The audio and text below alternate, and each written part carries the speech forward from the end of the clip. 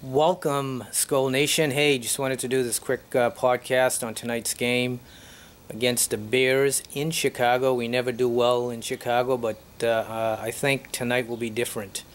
I think we're going to get them.